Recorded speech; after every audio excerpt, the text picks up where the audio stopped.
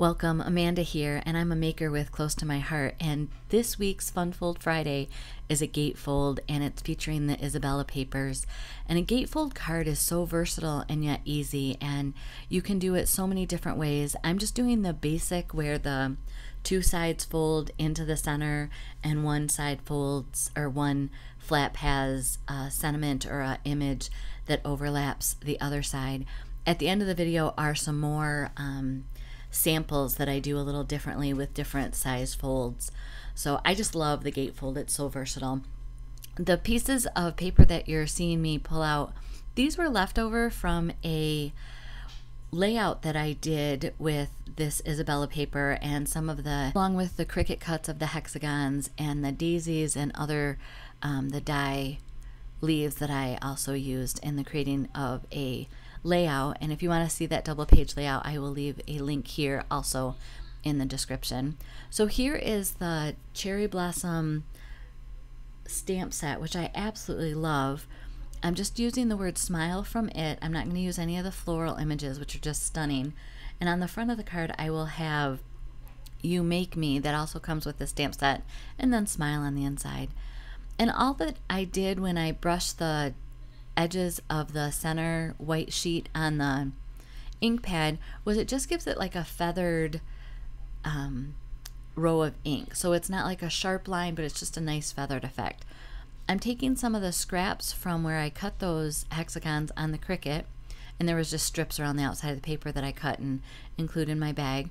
So I'm celebrating my stash, or using my scraps as I like to say, and just going to accent this center sentiment piece so that the outside and the inside are both decorated. This, you can't hardly see it, but it has like a yellow hash mark on it. And then I will use this pink ballerina cardstock that's also left and make a banner end to that and add it in as well. These gatefold cards, like I said, are so versatile. You can have one flap a lot bigger, one flap a lot smaller. You can have them top and bottom, left to right.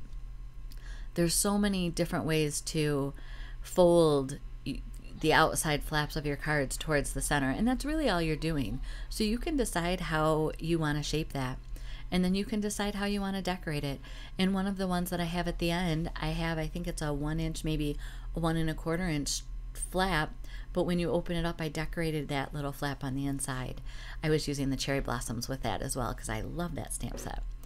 Just gonna glue the center sentiment, and where it allows me some room to write a little note. And sometimes I like to write a lot, and sometimes it's nice to just be able to write a little bit, say hi, and get this in the mail. I'm taking pieces from the hexagons that were left over, and I'm using my ruler just so that I can make sure that those points are at the same level across the card. It just gives it some interest. I had tried putting more pattern papers on the inside, but it just got a little busy. Here I'm going to just kind of dry fit and see what pattern papers go where, and I bring in some more of the hexagons so that I have the right shapes. And like I said, I'm just kind of dry fitting and see what's going to work, what I can use up of those scraps. I'll end up cutting the outside edges off as well. And if you're unfamiliar with Close to My Heart cardstock, it's two tones. So there's the actual color on one side, and then I'll call it a second generation or a slightly lighter version of that same color on the back side. So that really gives you some versatility with the cardstock. Now I know what direction I'm going in. I'm going to glue my center piece down first, and you'll notice I'm only putting glue on just shy of half of that hexagon. I'm just eyeballing where the center is and gluing it down. I'm not sure if I do it on the camera, but I normally open up to make sure that there's not glue on the inside, because I have glued my cards together in the past and it's not fun. It gives you a nice embellishment opportunity that sometimes you just don't want to have to deal with. But today because I had the points at both the top and the bottom, I was sure to make the glue just on the inside of that line. And I open it up so that I can press the glue down more, and here I am seeing if there's some glue on the outside edge. and rubbing it off. And I don't know if you noticed, the pink's a little hard to see, but I wanted to make sure that I was using the dark side of the ballerina cardstock. And I will cut the edges off of this so that I can work with the other side. I'm going to jump ahead here, and you'll see that I'm finishing up by cutting the outside of the second half where I added all the pieces to that side. So there we have the front of our card. I think it's looking great already without a lot of work.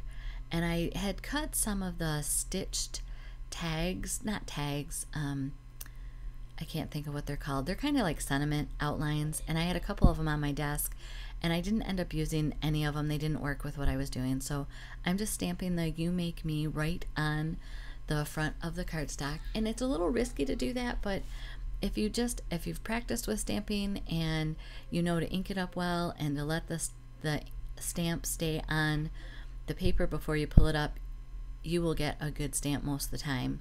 Close to my heart, acrylics are really good for that.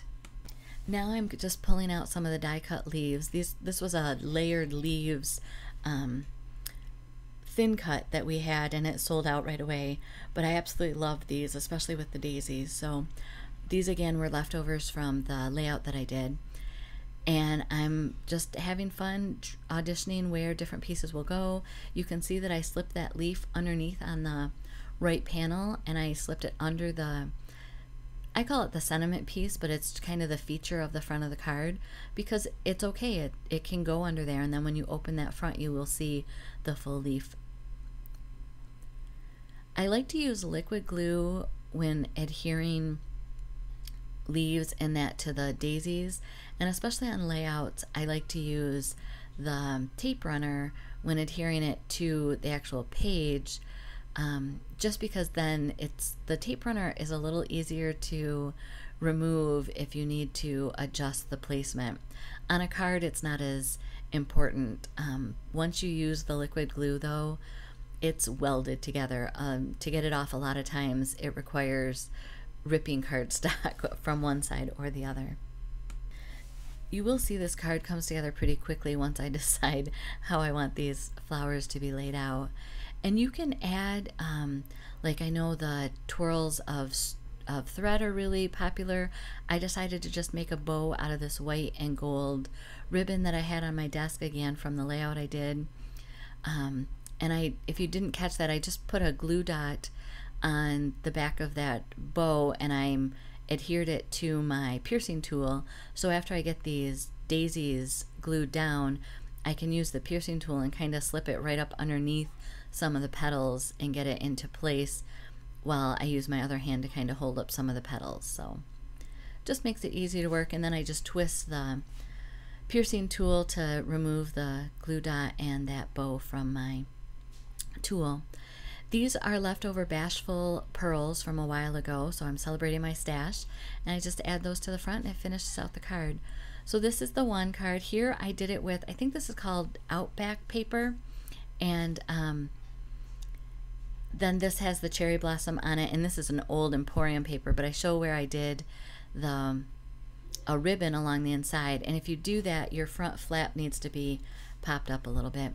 If you haven't subscribed to my channel and you don't want to miss any of the videos for a Fun Fold Friday or for the layouts come out on Tuesdays and Wednesdays typically. And here's another video. Hope you have a blessed day. Thank you.